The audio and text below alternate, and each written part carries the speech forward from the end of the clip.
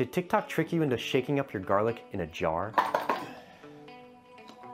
I thought so. Turns out you don't need any gadgets or gizmos to peel your garlic perfectly every time. All you need is a knife and the know-how. Here's how you do it. Place your knife firmly on top of the garlic and give it a hard smack.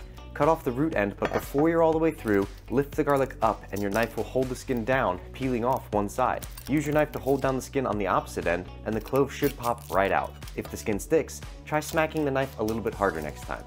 As a bonus, the tough root that you cut off anyway has already been removed. Now, all you have to do is wash the smell of garlic off your hands, which is easier than you think. Rather than scrubbing your hands under soap and water for 5 minutes, all you need to do is touch some stainless steel.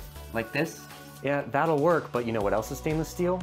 Most sinks. Just wipe your hand on the inside of the sink and the garlic smell will magically disappear. Don't believe me? Give it a try and let me know in the comments if it worked for you. But be honest,